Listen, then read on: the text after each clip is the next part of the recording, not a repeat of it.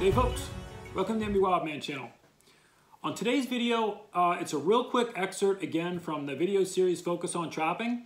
And these ones are all about how to grade and classify your fur. Now, I know a lot of you trappers out there, you've been doing this for a lot of years, and still today I send fur away and I get my statement back and it's got all kinds of letters and numbers, and most of it I understand. But if you're a new trapper and you don't know the difference between damaged and slightly damaged, or eastern or northern, or wherever your pelts are coming from, or all the different classifications and grades of fur, you might find these next couple of videos real interesting. These videos are a little on the older side, okay, but the information is still good, it's still relevant, and especially if you're a beginning trapper out there and you want to get as much information as you can about what happens to your fur once you drop it off at the deep. Go ahead and give these videos a watch, and at least then you'll have some more information as to where your fur goes and what happens. Listen, if you haven't yet subscribed to the MB Wildman channel, we sure would appreciate it. Go ahead and hit that subscribe button and turn on that bell so that you get notified when we upload new content. So anyway, stay tuned, and here we go with the video on fur classification, fur grading. 110, 110 now 115, 115 to 120. We have it at 120 now 125. 120 got a bid here. We have it at 125 now. 120 got a bid. Last call at $125. The fur trade has changed enormously over the last few decades. In order to simplify the task of international purchasers, a classification system has been developed which makes it possible to offer for auction fur lots which have been graded in order to ensure uniformity of size, quality, and color. This greatly facilitates the manufacture of garments.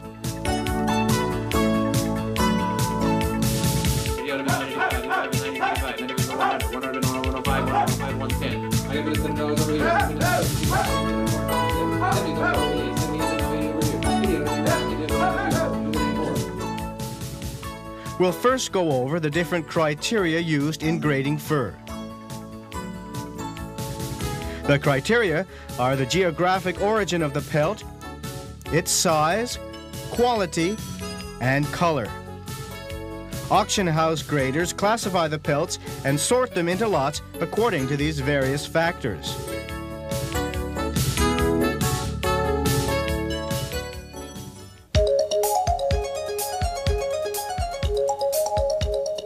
The first criterion used to sort furs is geographic origin.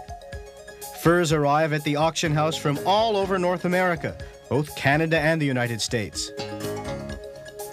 The characteristics of fur vary from one region to another. These differences occur in the texture, color, and length of hair, and in the thickness of the leather. Here, the various colors of beaver pelts in different regions can be seen. Often, furs are classified according to only two broad regions, eastern and western. For certain species, however, many more regions are taken into account. Mink fur, for instance, can be classified into 16 different regions.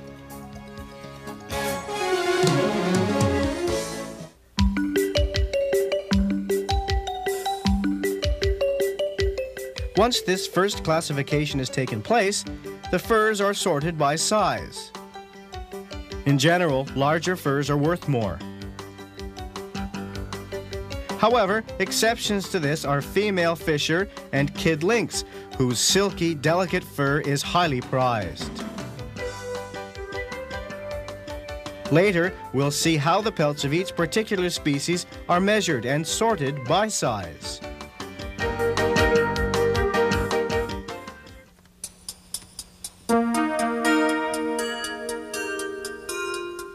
The pelts are then sorted according to quality. With undamaged pelts, the selection is determined by maturity. To fully understand why pelts are sorted for fur quality, we must recall that hair growth is a recurring annual event.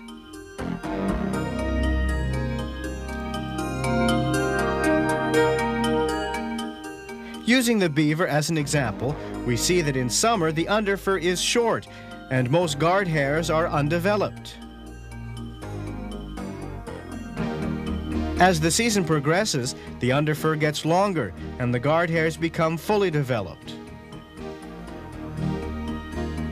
By winter, both the underfur and guard hairs are at maximum length and density. This is the fully primed pelt that will have the greatest value. Later in the season, the guard hairs and underfur begin to shed, and the pelt loses value. The hair growth cycle can also be seen on the leather side of the pelt. When hairs are beginning to develop, much pigment is produced in the base of the hairs. As a result, the leather of early caught pelts appears dark blue. As hairs become mature, less pigment is produced until in the fully primed pelt, the pigment cells are inactive and the leather is creamy white. The fur of most species reaches prime and therefore peak quality between November and March. Graders may examine both the fur and the leather to determine the degree of primeness of a pelt.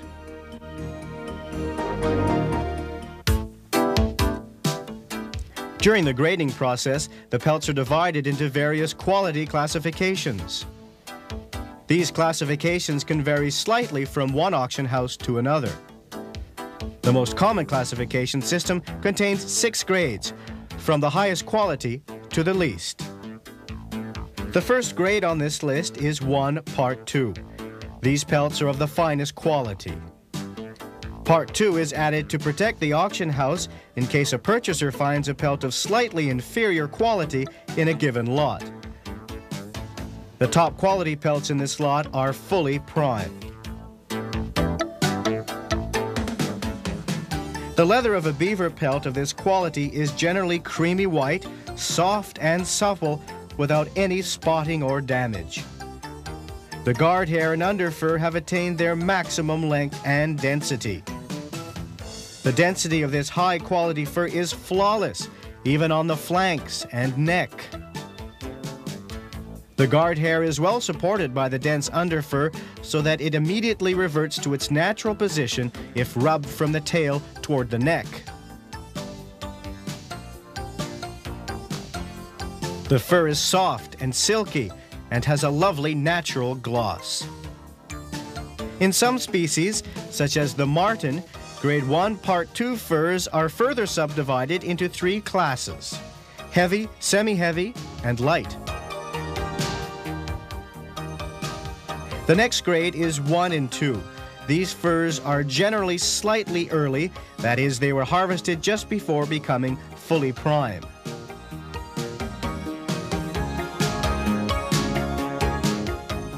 The quality of these furs is very close to the highest grade. Though the underfur and the guard hair are not quite as well developed, these are still fine quality pelts.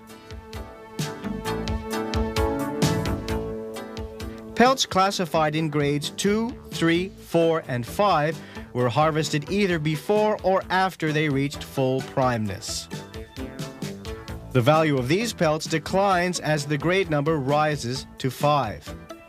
Let's look at the most common example of each of these grades, still taking the beaver as our model. Let's start with grade 2. The blue leather of this early pelt indicates that it isn't prime. These furs are often described as woolly. The guard hair is short and open or sparse, and the underfur is thick and wavy, giving the appearance of wool. They lack gloss. Grade 2 pelts are often further subdivided in 3 classes: Good 2, Ordinary 2, and Low 2. Now let's see a Grade 3 pelt. Pelts of this quality were harvested either very early or very late in the season. The leather of very early pelts is uniformly blue. The underfur is short and the guard hair is sparse and open. The fur of the late pelt has been rubbed on the flanks and the neck. Pelts classified in grades 4 and 5 are either very early or very late. and therefore of very poor quality. These lots may also include pelts harvested during the full prime season, but from animals that were sick or from environments lacking in food.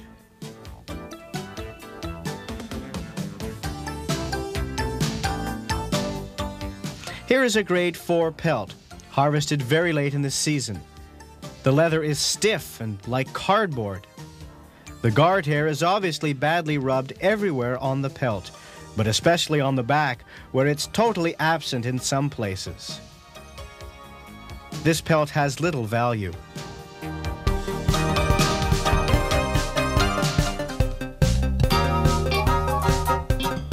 Three additional grades are used to classify pelts that have suffered damage, whether natural, in fights for instance, in the trap, or during later handling.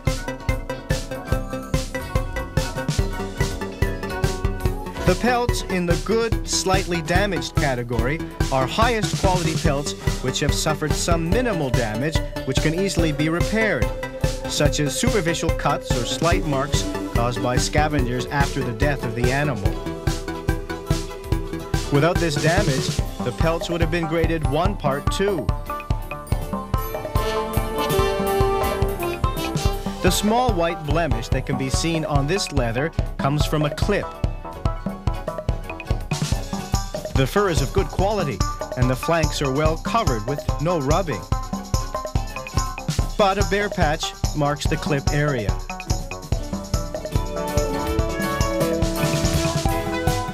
Pelts graded slightly damaged are also superior quality pelts, which would have been graded 1 Part 2 or 1 and 2. The damage they have suffered is greater than in the previous grade, but does not affect the main part of the pelt.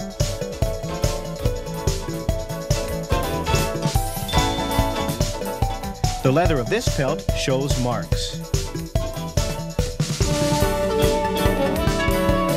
The fur is slightly more rubbed than in the previous case, and there is less hair in some areas because of clips. This last category of damaged pelts includes pelts that would normally have been classified in grade 1 and 2, or in the good 2 and ordinary 2 sections of grade 2.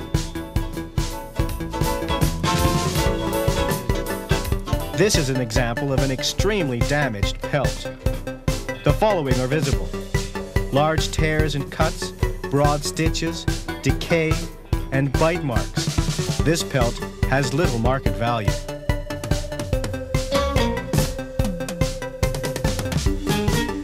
Depending on the pelts available, a 4th grade of badly damaged pelts can be added.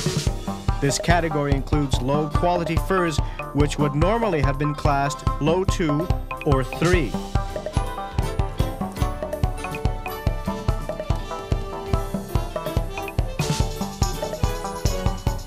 This table shows the average market value of damaged pelts compared to normal grades.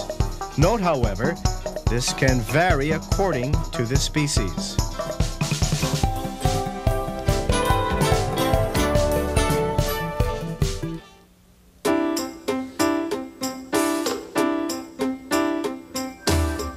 Besides being sorted by origin, size, and quality, furs are also sorted by color. For some species, such as mink, marten, and fisher, purchasers are primarily concerned with the color of the back fur. Here we see several different colors of wild mink. The grader can use up to 6 different shade categories to sort these furs, running from extra dark to extra pale. Besides being sorted by shade, furs are also graded by clarity, that is, according to the amount of reddish or yellowish-brown tinge to the underfur. There are 4 grades of clarity: clear or blue, slightly off, off, and badly off.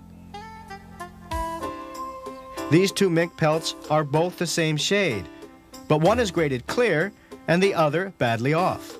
The underfur of the first pelt is steel blue and has no reddish or yellowish tone. It's the ideal. The reddish tone of the other pelt is clearly visible. For other species, such as coyote and lynx, it's the color of the belly that counts, because this fur is most important in making garments. The most highly prized furs from these species have completely white guard hair and underfur on the belly. They're sorted clear, or A color. As the reddish or yellowish castor intensifies, the furs are sorted into color B, C, or D, or according to the other scheme, slightly off, or badly off.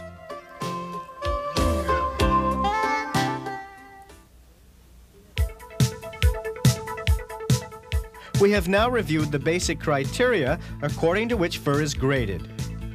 This makes it possible to classify furs in lots of uniform size, quality, and color. This classification system greatly facilitates marketing by simplifying the task of international purchasers and auction houses. It also assures the trapper of the highest value for pelts sold.